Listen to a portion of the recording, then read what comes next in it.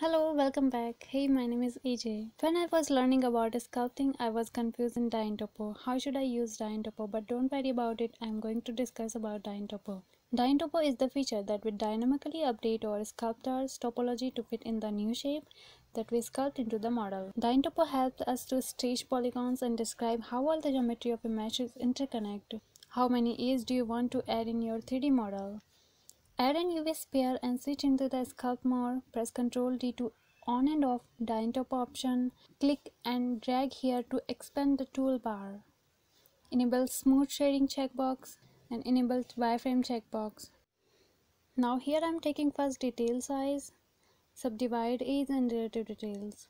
Most of the people use subdivide edge with relative details. Subdivide edge used to add mesh details.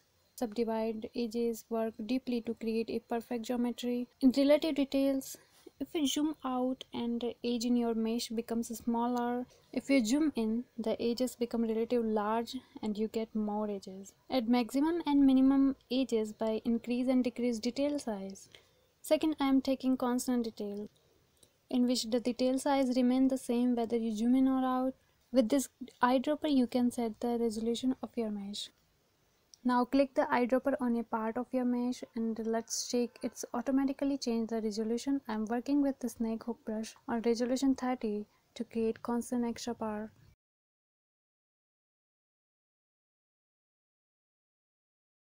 Next is brush detail. This is detail get minimum and maximum edges by increase and decrease detail percentage.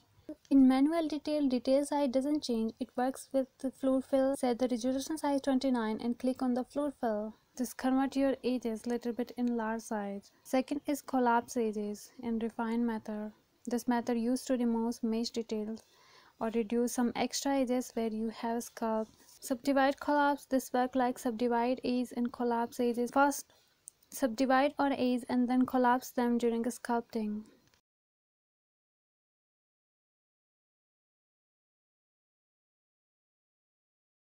Press Shift L to Z to off overlays option. Dyntopo has some downside. 3D artists have to facing these problems with sculpting with Dyntopo. Sometimes Dyntopo create holes and create other issue with the surface of the mesh. That's happened with me.